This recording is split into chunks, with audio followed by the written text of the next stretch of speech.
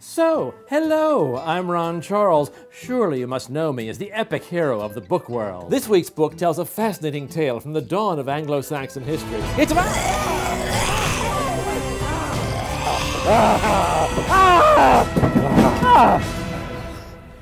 I'm sorry you had to see that.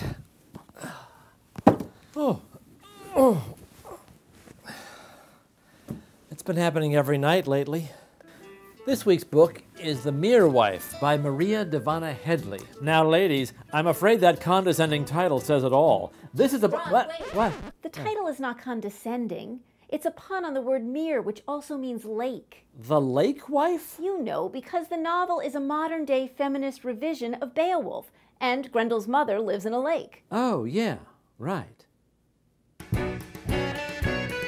As my more sophisticated readers will realize, The Mere Wife is based on an ancient cartoon starring Angelina Jolie as a lake-dwelling monster who possesses untold riches but can't afford any clothing. Unfortunately, The Mere Wife doesn't stick too closely to the original cartoon. It takes place in a gated community called Harrett Hall, where a wealthy plastic surgeon and his uptight wife entertain their viciously competitive friends. Little do they know, a traumatized female vet is holed up in the mountain behind their palatial home with her little boy named Gren. When Gren spots another little boy down at Harrett Hall, he can't resist wandering off to meet him. And that's when the Queen of Harrett Hall discovers an intruder has launched a gruesome attack on her home.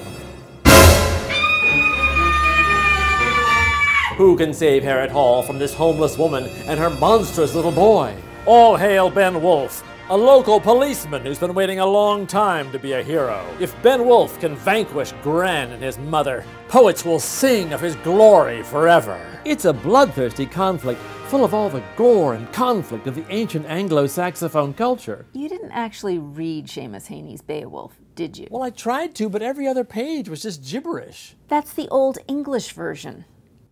Oh. Hello, ladies. Look at your epic. Now back to mine. Now back to your epic. Now back to mine. Sadly, it isn't mine. But if it switched to Old English, it could sound like it's mine. Look down. Back up. Where are you? You're on a boat with the book your epic could sound like. Anything is possible when your epic sounds like Old English.